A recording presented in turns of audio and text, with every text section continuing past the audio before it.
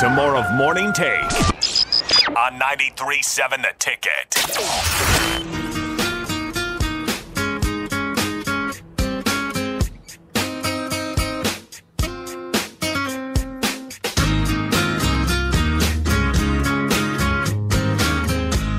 Welcome back in. It is 7:41 here. Morning Take, 93.7 The Ticket and theticketfm.com. I'm Lanny Holstein. He is Josh Harvey of Big Red Report, filling in today for Jake Sorensen. Thanks for tuning us in here on your drive to work, or wherever you may be. Josh, wanted to get to this topic. We talked about this a little bit before the show. Alabama, best team in football right now, has 24 football analysts / player personnel. Those are the two titles that these assistants are given on their football staff that are non-coaches. So you get your head coach, your 9 assistant coaches, and you get up to 4 GAs who can look at film and do that kind of recruiting stuff for you. But these football analysts can help you with film. They can player personnel people as well. They can help you with film. They can break things down for you. They can just make your life a little bit easier. And here's the deal: Nebraska doesn't have any of these people. Nebraska has 0.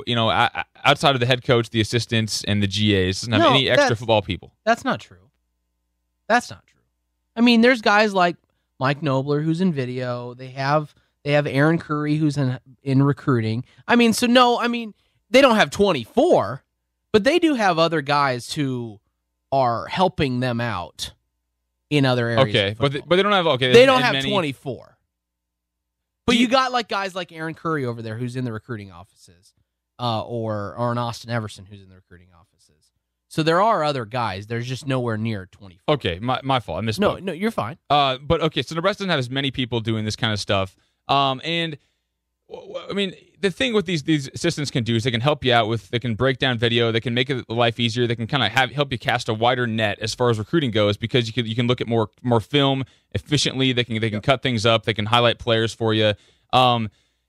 According to NCAA rules, these extra assistants are not allowed to help in the evaluation process of recruits. So they're not allowed to actually, I guess, give advice and look at film and actually analyze it themselves. Now, are they doing that? I would venture to say that, and it's not just Bama. There's a lot of schools that I would venture to say that that's going on at.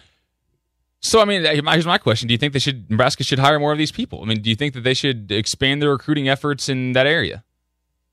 If I don't know. I think 24 people, and I know all 24 aren't just doing recruiting analyst work, but I just feel like that is way, way, way, way overboard. And I have no idea what Saban has those guys doing full-time every week. It just kind of blows my mind, because I've been around enough athletic offices to know that there's not enough work to be done with 24 more other people, unless that they're just totally doing stuff they're not supposed to be doing.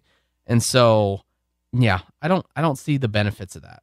Both said at Big Ten Media Days that there's not going to be any effort for Nebraska anytime soon to move towards this. That he also said that it's, I mean, as we spoke about before, it's more of an athletic department decision more than his decision. Yeah. It wouldn't be him just saying, "Yeah, we're going to hire these people." Yeah. He'd have to, it'd be an athletic department, because obviously it'd be some money that they'd have to pay these people. Yep. And if we're talking about 24 individuals, that's quite a bit of money coming out of the athletic department. I don't know. It just kind of brings up to me, my question is Nebraska doing all that they can in recruiting? Because, and you think it wouldn't help them out all that much. They wouldn't be able to do much more with it. But, I mean, how so, though? I mean, if they could look at more players, if they could cast a wider net. Identifying the talent isn't the issue at Nebraska. I don't think Nebraska's just... It's not like Alabama is using these guys to find the hidden gems of the world.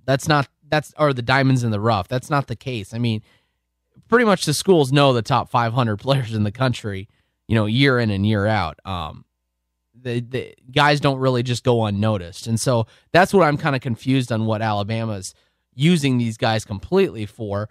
I know that, Saban was quoted about, one of these guys will be able to, put all the plays of this certain player on tape, and I can know, it makes my job more efficient.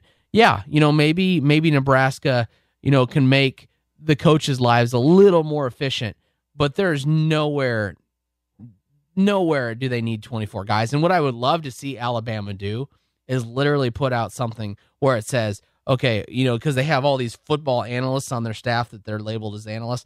I would like to know what each guy does and how many hours he does it, because I just cannot believe that I think it's going way overboard.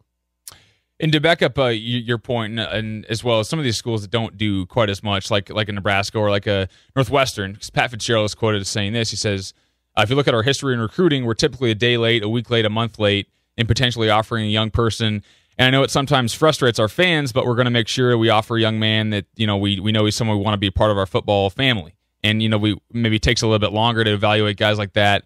And maybe you don't need quite as many guys. You want to actually make the decision yourself with one of your inner circle type guys. You don't want these guys that you don't know quite as much about. Because here's the thing, Nebraska, the way they do their offers is completely different than a lot of people, and I don't know how many more people would really help the process, because what it is if a guy finds a guy in his region, the position coach has got to sign off on it, and then he takes it to the coordinator, and so like John Papuchis has to sign off on a linebacker, and if both of the linebacker, like Els and Papuchis, sign off on it, then they have to take it to Pelini. And if Pelini likes him, then they get an offer. So a lot of Husker fans get frustrated because it seems like Nebraska sometimes is a day late, but it's also because it's going through the chain of command, where at other schools, maybe an assistant can offer whoever he wants. So that's another reason why I don't know. They're still going to have to see just as many guys. I don't know if that helps Nebraska, get any more quicker. Mentioned earlier in the show, but Abu Lamin, the defensive tackle recruit, commits to South Carolina yesterday. He's a 4-star guy, 6'5", 315-pounder. Had visited Nebraska over the weekend, so maybe got a little bit of Nebraska fans rile up about him. He said he rated his visit to Nebraska at 10, so he liked what he saw here, but not enough to take it over South Carolina. He's a junior college guy at Fort Scott Community College in Kansas, but he was from, North Carolina? Yeah, he's originally from North Carolina. Okay. So, he's getting fairly close to home, getting to play in a conference that I'm sure he got to see a lot of when he was growing up, and so it really wasn't that surprising. Wanted to talk about this. We got into this a little bit earlier in the show, but a great article by Dirk Chatelain yesterday, Mad Chatter. Check it out on Omaha.com or the World Herald. Why doesn't Nebraska have athletic dorms? And I know there's a rule against having just 100% athletic dorms, having all athletes grouped in the same dorm.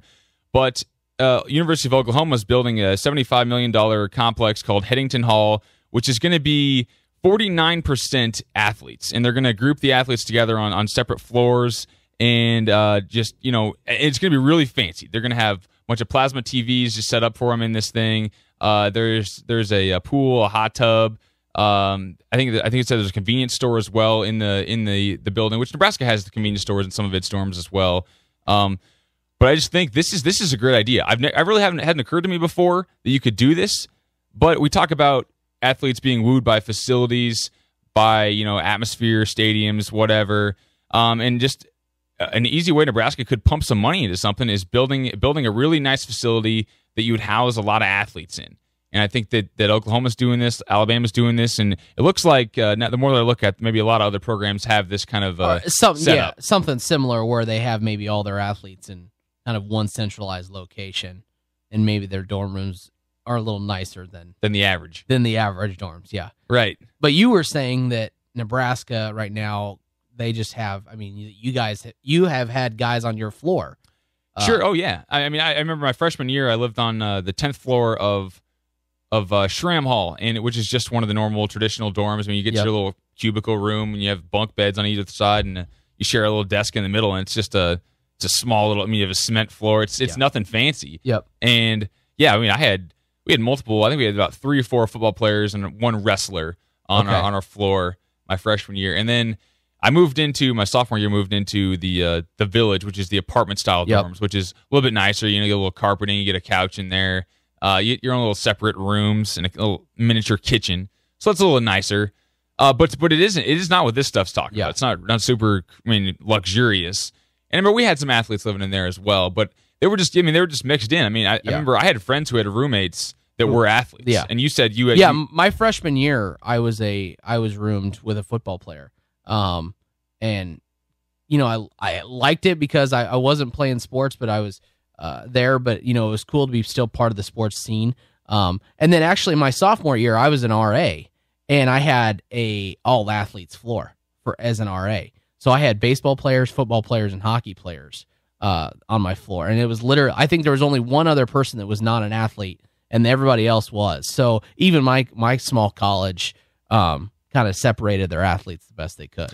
I don't know if the separation and the grouping is that big of a deal as far as recruiting. Like, I don't know if I would come to a school or not go to a school because of that. But the niceness, the nicety. Yeah, I think that's what you could really you make separate floors for the athletes, which, like you said, maybe the rooms are a little nicer, a little bigger, a little bit wider. You put some things in, you furnish it for them, or you make it a little nicer because we all know the athletes are already getting treated nicer than average students anyway.